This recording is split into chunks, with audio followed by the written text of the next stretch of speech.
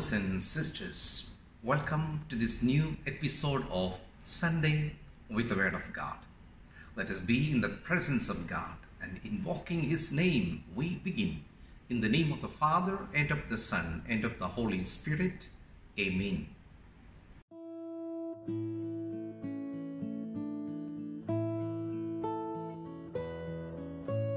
Peter stood up in the midst of the brothers. There was a group of about 120 persons in the one place. He said, "My brothers, the scripture had to be fulfilled, which the Holy Spirit spoke beforehand through the mouth of David concerning Judas, who was the guide for those who arrested Jesus. He was numbered among us and was allotted a share in this ministry. For it is written in the book of Psalms, 'May another take his office.' Therefore, it is necessary that one of the men who accompanied us the whole time the Lord Jesus came and went among us, beginning from the baptism of John until the day on which he was taken up from us, become with us a witness to his resurrection."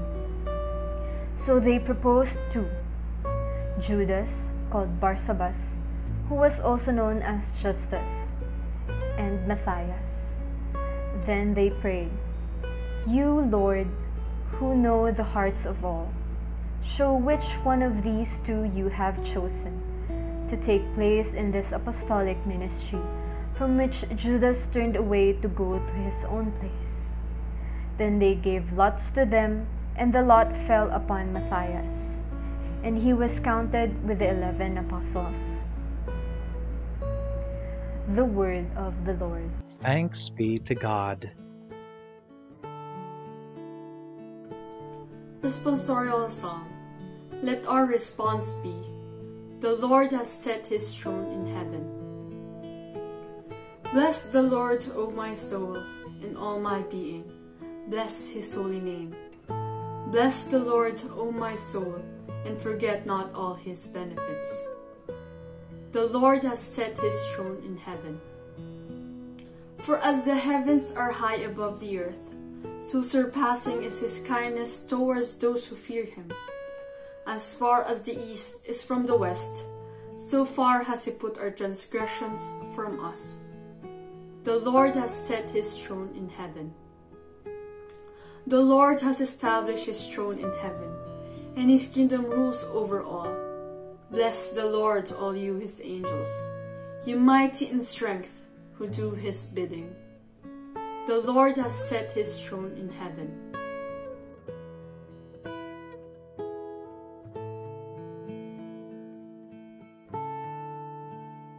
Beloved, if God so loved us, we also must love one another. No one has ever seen God.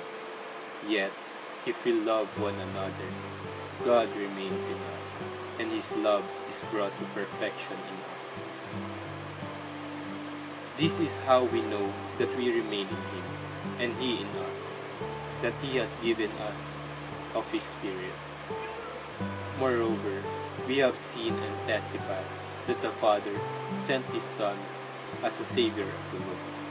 Whoever acknowledges that Jesus is the Son of God, God remains in him, and he in God. We have come to know and to believe in the love God has for us. God is love, and whoever remains in love remains in God, and God in him.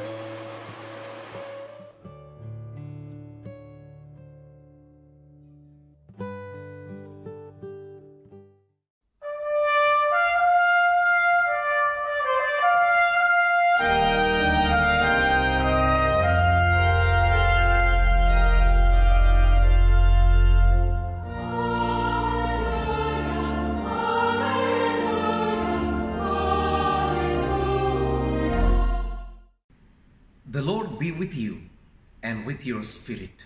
A reading from the Holy Gospel according to Saint Mark. Glory to you, O Lord.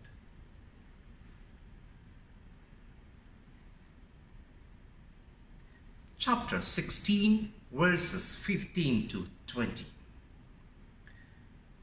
Jesus said to his disciples, "Go into the whole world and proclaim the gospel to every creature. Whoever believes and is baptized will be saved. Whoever does not believe will be condemned. These signs will accompany those who believe. In my name they will drive out demons. They will speak new languages. They will pick up serpents with their hands, and if they drink any deadly thing, it will not harm them. They will lay hands on the sick, and they will recover." So then the Lord Jesus, after he spoke to them, was taken up into heaven and took his seat at the right hand of God. But they went forth and preached everywhere, while the Lord worked with them and confirmed the word through accompanying signs. The Gospel of the Lord. Praise to you, Lord Jesus Christ. Dear friends in Christ Jesus, Scripture tells us that on Easter Sunday, 3 days after the death, Jesus rose to life and spent 40 days with his disciples. Holy Mother Church celebrates that 40th day when Jesus gathered along with his disciples at Mount Olives overlooking the city of Jerusalem. And it was before their eyes our Lord Jesus was ascended into the glory of heaven. Why did our Lord Jesus have to go back so quickly? Resurrection was so wonderful, and there was a great joy in the midst of disciples every time when they saw the risen Lord. Why did he go so quickly? Firstly, Jesus is not an earthly king. When questioned by Pontius Pilate at Praetorium, Jesus replied, "My kingdom is not of this world, and my kingdom is not from this world." If Jesus remained on earth, he would be the greatest kings of all the earth, and his citizenship would be like any other king's citizenship of a territory on earth. But Jesus is a heavenly king, and so he offers full citizenship in his kingdom that knows no end. He offers citizenship in a kingdom that transcends nations and territories, times and seasons and years, and his kingdom is forever and is eternal life. So if we belong to Jesus and believe in Jesus and obey his commandments, then we have a king whose kingdom is not of this world, and we are truly citizens of the kingdom of heaven that can never be destroyed and that lasts forever. Secondly, in the Gospel of St. John chapter 14 verses 6, Jesus says, "I am the way, the truth, and the life. No one comes to the Father except through me." Like a good shepherd, Jesus leads and guides his sheep on the way to the Father as he ascends to the glory of heaven. As Jesus goes today to the glory of God, heaven, and where he has gone, we want to follow. Jesus shows us the way to heaven, and now it's our turn to follow him. We must listen to his words and obey his commandments and follow his way, where he leads us to the green and verdant pastures of heaven that last forever. Where Jesus goes, we will follow, and he leads us to the Father's house and to his Father's kingdom. By this, he is re-emphasizing that heaven is our destiny. And so, my dear friends, on this feast of Ascension of our Lord, let us join the apostles at Mount Olives, where Christ was taken up to the glory of heaven, to remember that we are in the world, but not of this world, and we follow where our Lord has gone and enter into the eternal glory of heaven. Amen.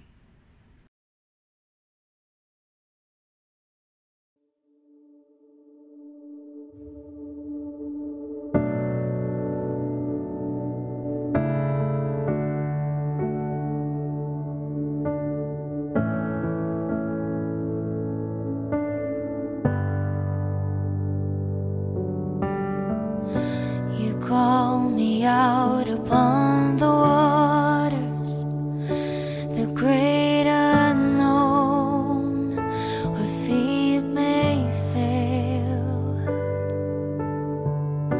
And there I find you in the mystery, and oceans deep, my faith will stand. And I will call upon your name, and keep my eyes above the waves. When oceans rise, my soul will rest in your embrace. For I am yours, and you are mine.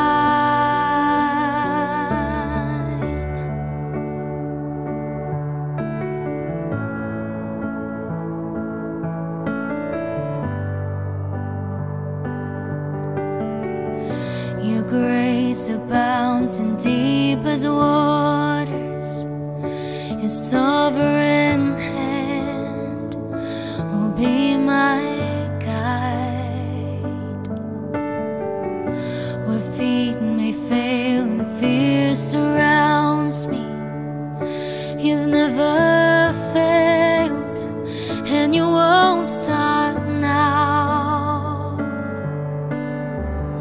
So I will call upon your name, and keep my eyes above the waves. When oceans rise, my soul will rest in your embrace. For I am yours, and you are mine.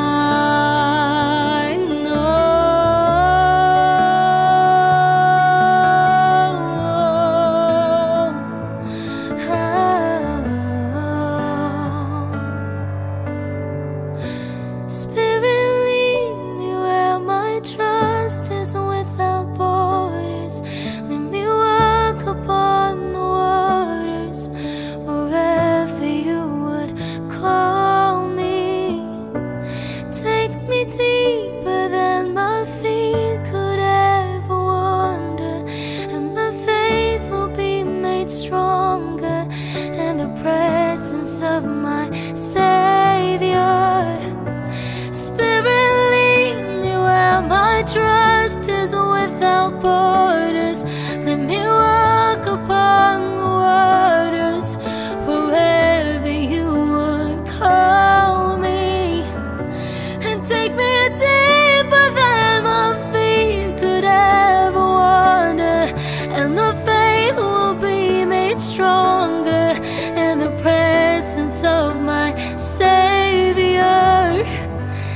I will call upon your name,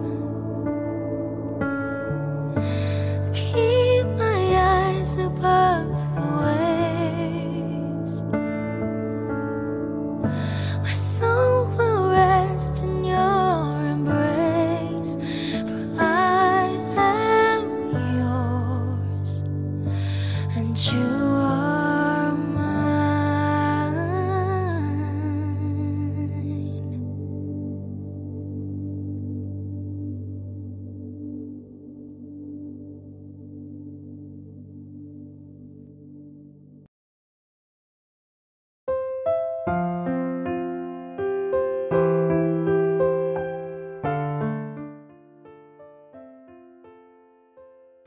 Merciful and compassionate Father, we come to you in our need to seek your protection against the COVID-19 virus that has disturbed and even claimed lives. We ask you now to look upon us with love, and by your healing hand dispel the fear of sickness and death, restore our hope, and strengthen our faith. We pray that you guide the people tasked to find cures for this disease and to stem its transmission. We thank you for the vaccines developed, made possible by your guiding hands. Bless our efforts to use these vaccines to end the pandemic in our country. We pray for our health workers that they may minister to the sick with competence and compassion. Grant them health in mind and body, strength in their commitment, protect from the disease. We pray for those afflicted. May they be restored to health. Protect those who care for them. Grant eternal rest to those who have died. Give us the grace in these trying times to work for the good of all and to help those in need. May our concern and our compassion for each other see us through this crisis and lead us to conversion and holiness. Grant all this through our Lord Jesus Christ, your Son, who lives and reigns with you, in the unity of the Holy Spirit, God, forever and ever. Amen. We fly to your protection, O Holy Mother of God. Do not despise our petition in our necessities, but deliver us always from all dangers. O glorious and blessed Virgin Mary. Amen. Our Lady, Health of the Sick, pray for us. Saint Joseph, pray for us. Saint Raphael the Archangel, pray for us. San Roque, pray for us. San Lorenzo Ruiz, pray for us. San Pedro Calungsod, pray for us. The Lord be with you and with your spirit. May Almighty God bless you, your friends and your families. In the name of the Father, the Son, and the Holy Spirit. Amen.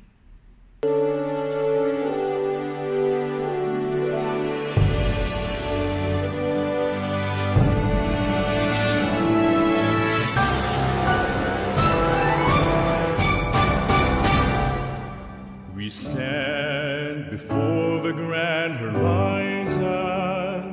500 years of faith, grateful today.